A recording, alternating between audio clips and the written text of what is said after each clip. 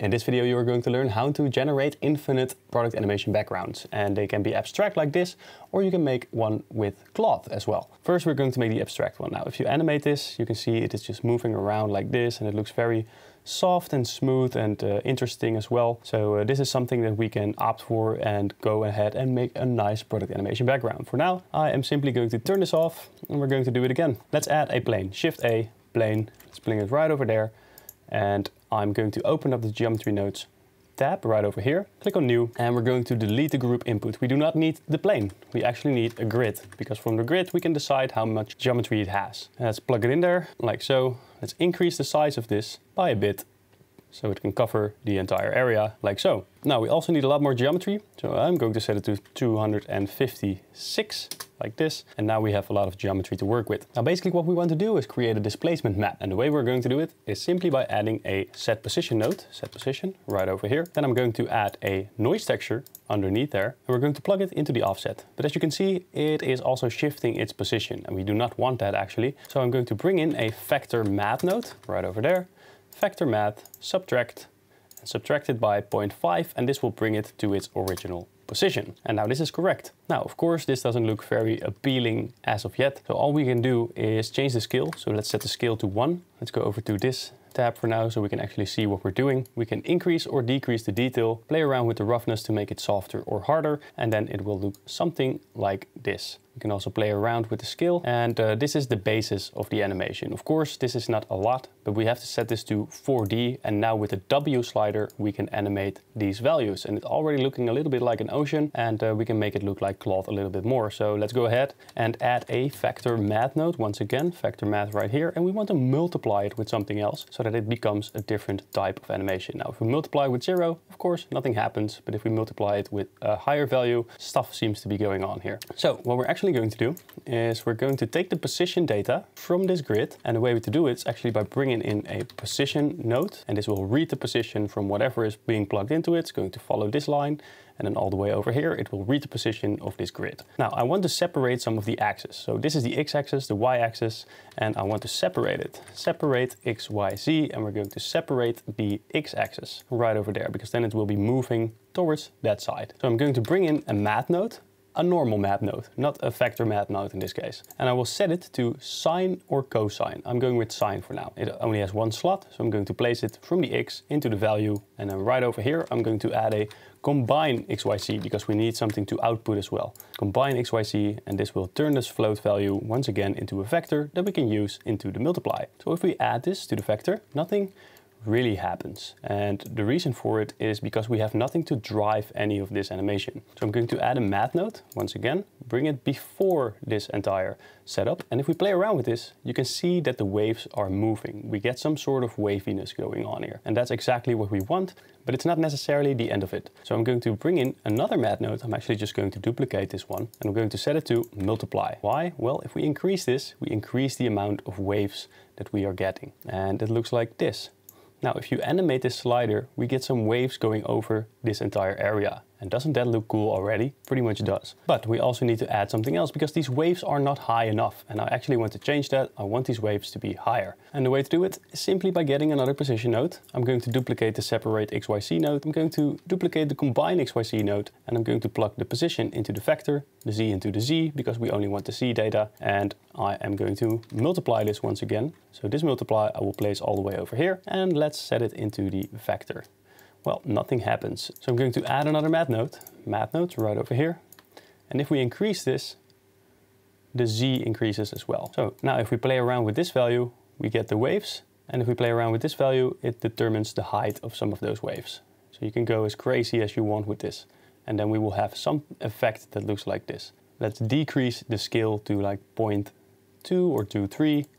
And we can also play around with the distortion to get some cool abstract effects like this. Now if we play around with the W slider, things will move like this, which also looks pretty cool and abstract. But for our cloth simulation, this is maybe a bit too weird, and that's why we added this part right here. So now we can get some waves all the way until the end. Now the way to actually make this look good is to rotate it, RX90, Let's go ahead, let's look right over there. And you can see the jagged edges, and maybe it's a bit too big as well. So I'm going to scale it down, simply doing it in the object mode right over there. I will go to the set position, and right after that, I will bring in a set shade smooth node. And right now this will look a little bit more smooth, and that's exactly what we want. From here on, we have two options, and I'm going to show both of them. So set material, and I'm going to add a material. Now drag this upwards and add a new material in the shader editor node, new, and I'm going to call this abstract. Now let's select abstract right over here. And the thing that we can do is add a geometry node. And the geometry has all types of different data with regard to this grid. And in this case, we want to use the pointiness, which determines how high certain values are and certain values aren't. So if we hold Control, Shift and click, we can actually see what this is doing. Of course, you need to go into the proper view in order to actually see it. And you can play around with this and you can see what it does. But in this case, we are simply going to be using the pointiness. Now, we don't see a lot happening right now. So we have to add a color ramp. And if we increase the slider and increase this one as well in order to bring in some contrast, we can see what's going on, but it only works in cycles. So right now you can see that some areas are white and some areas are black. And of course you can change the color of this. So if we plug this into the base color of the principled BSDF, we can actually change the colors of this. So let's make this like pinkish tone, maybe something like this. And let's turn this one into a bluish tone. So let's go ahead and do that. And now you can already see that we get a pretty interesting looking effect. Make sure that the colors are bright. And this already looks pretty cool. If you animate this, it's pretty much done. But one extra final touch that you can add is actually by bringing in a area lamp, scaling it up, increasing the power, RX, and let's move it like this and have it come from this area, for example. Maybe increase the strength of this just a little bit, and then simply change the color. So if we change the color to, let's say, a yellowish tone, we get this yellowish glow on the background as well. And you can do this with multiple colors. So you can also use the area lamp to, let's say, for example, make it more purple right over there. And what we can also do is maybe bring one to the bottom and have it be a bit more bluish or greenish, whatever you like. And in this fashion, you can really shape the way the scene looks, the background looks. And then once again, if you go into the geometry nodes, you can increase the size, for example, of these of the background, and you can play around with the W slider to have it move like this, or you can add the waves by adding them like so. And this already looks pretty cool. But a different technique I want to show you is by bringing in a fabric texture. So this is the abstract texture. Right now I'm going to create a new texture. I'm going to this tab, plus, and this is material 6, and I will call it fabric texture. Like so. And now all we need to do is go into the geometry nodes material, which is right over here, abstract, we should call it fabric. So give it the fabric texture. Let's also turn off the area lights that we created just now, right over here. And now it's basically just white, which also has its appeal if you ask me, but we can change some things about this in order to make it look like a cloud simulation. So I'm going to press Ctrl-Shift-T in order to bring in the Node Wrangler add-on, and I'm going to add a fabric texture, and I'm going to bring in fabric 26 because I know it has color, and you basically want to pick one that has color because otherwise you can't change it. If it's already white, you cannot give it a random color anymore. So this one is red and I'm going for this one. So let's click on OK. And as you can see, something is happening, but it's really not doing the UVs correctly. I don't see any type of fabric going on here. And the reason for it is because we do not have an accurate UV. Now we can change that, but not like this, because this only works for procedural texturing. So how do you actually bring in a UV map? The way to do it is actually by creating some information right over here. That's going to store the UV map, which is already in the grid. And this UV map we can store in our store named value, it is called. And then we can spawn that information into our shader editor. And the way it works is as follows. I'm going to bring in a attribute, store named attribute, and I'm going to plug it right in between. Now this is not float data, it's vector data. It's going in all directions, in all vectors. It's going that way, that way, that way, that way. So we need to set this to vector. And I'm going to bring in the UV map and bring it into the value. So this is the value that it's going to store. It's going to store the UV map value of this grid. And I'm going to call it appropriately UV map. I'm going to copy it already, UV map, and then I will bring up my shader editor, go right over here, delete this texture coordinate node. I'm going to bring in a attribute right over here. And the attribute has several different options, but right now I'm simply going to call in our UV map. And if I place this vector into the vector of the mapping, you can see that our texture just appeared. Now, of course, this doesn't look very good as of yet, so we can change the scale and the rotation right here. So let's change the scale. Let's increase this a little bit, maybe even change the rotation, like 90. And now we gotta change the color of this. So if I open this up, hue, saturation, and value, we can decrease the saturation to remove all the color that's in there, or you can leave some saturation in it and change the hue in order to become maybe a bit more bluish or reddish or yellowish, and whatever type of color you would like. Now, perhaps in this case, I am going for a slight pinkish tone, a little bit less saturated, but I will increase the value, make it a bit lighter, something like this. And I actually don't like this texture because it has a lot of stripes, so we can also take another one. I'm just going to bring in a white one simply for demonstration purposes, but you can choose whatever texture you like. Now, of course, this is already a little bit more like a fabric texture, so all we have to do is increase the scale and make sure that it looks like a fabric texture right over there. Of course, once again, we can add in an area lamp, make it very strong, and have some light shine onto it, create some cool looking shadows and some more depth. And as you can see, this already looks a bit more like cloth. And we can animate the cloth in the geometry node section right over there. Now, if you want to automate this, that's also possible. You can bring in a scene time, plug the frame into the value, and then it will be way too fast. As you can see right here, it's kind of jittery, but we can change that value by adding a math node and either dividing it or multiplying it by a number. So I'm going to divide it by, let's say, 100. And now it is moving very slowly with the waves. And that looks pretty cool. But if we want to animate this exactly in the same fashion as this one is going, because it's going very fast and then it's going slower, we have to keep this node selected. I'm going to drag this upwards, go to the timeline right over here, go to the very first frame. And perhaps we want it to be very fast in the beginning. So let's set it to 30. Then let's see how fast this is, pretty fast. And I also want to animate the W slider at the same time. So I'm going to bring in this very same divide node into the W slider. Let's see what it looks like. Very cool, very cool. It can be a little bit slower. I'm going to divide it by 40. What I'm going to do basically is add another math node right here because I want the waves to be a bit faster. I'm going to multiply it by 2, multiply it by 0.5. And then the waves will be a little bit faster. And then I will go ahead to the divide, go to frame 1, click on the divide node, press I, then go over to the noise texture, then go over to the very last frame, and it should be 100. Press I.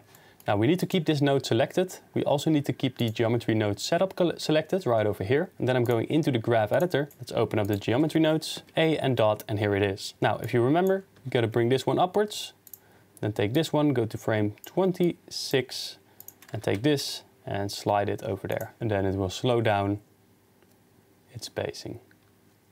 In geometry nodes, we can now see that it looks like this. And what I've decided to do is to change this to a very white and pristine color like this. And the way I did it is by heading over into the shader editor, right over here, going to the shader editor, and I will add a hue, saturation, and value node, and I will plug it right after this entire setup because we determined the pointiness of this. So now we have some purple right over there and there's some bluish tones, but maybe I think it's a bit too much and I want to change the color. Now we can do that very easily. You can either change the hue, and as you can see, you already get a very different look out of this. But what I'm going to do in this specific case is I'm going to make it more white. So I'm going to decrease the saturation, and the saturation actually determines how much color is in there. And if you set it to 0, the color should actually be, well, white, because if we turn off the lighting, you can see this is entirely white. And I kind of like this look. So maybe I'm just going for white. Maybe I am going to use all of these lighting setups that we gave some specific colors. And then I'm going to increase the value as well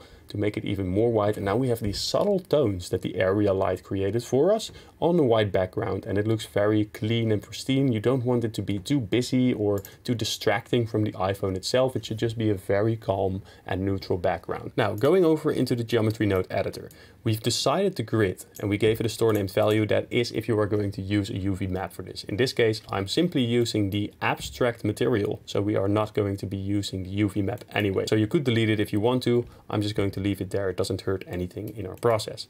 So the set position node is driving the displacement, which we use the noise texture for.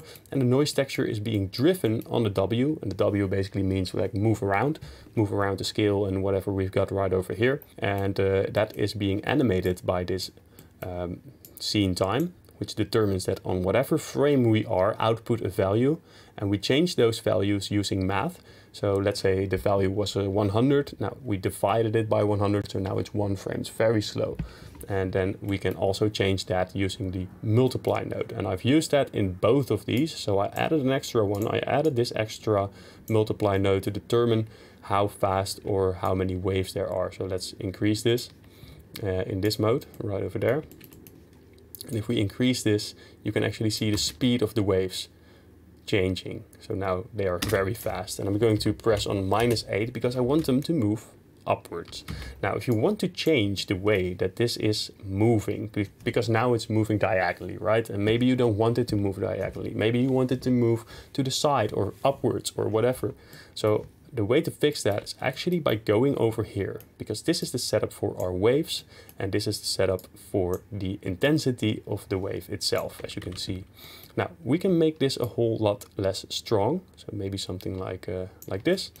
And we are going to add a vector math node once again. Vector math node right in here. I'm going to set it to multiply, and as you can see, everything turns flat.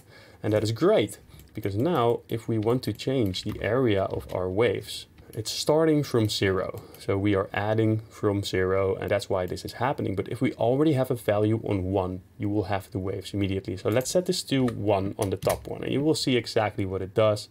I'm going to bring this upwards, maybe open up a timeline, set it to the beginning, and now you can see that the waves are moving from left to right. And you can also change it. When you take the middle value, for example, it will move upwards. Now you can also use negative values if you want it to move downwards. What I'm going to do is I'm going to set this to 1, and then it's moving sideways, but I want it to move upwards as well. So I'm going to increase this Y value just a little bit, like so, and now we can determine in which direction the waves are going, and that is a very great way to even enhance this entire geometry node setup. Now what I'm going to do, because I feel like this is way too much, I'm going to decrease the scale. I'm going to decrease it to 0.1. And as you can see, this looks very clean, and that's actually the goal, because if we look from the camera view right now, it is very clean and pristine looking. If we increase the scale, it might detract a lot of attention away from this iPhone, and we actually want people to be focused on the iPhone. And the difference that we are making right here is that right now we have a moving and interesting looking background that looks very cool, because if we were to add just a normal white plane, it's also pretty cool looking.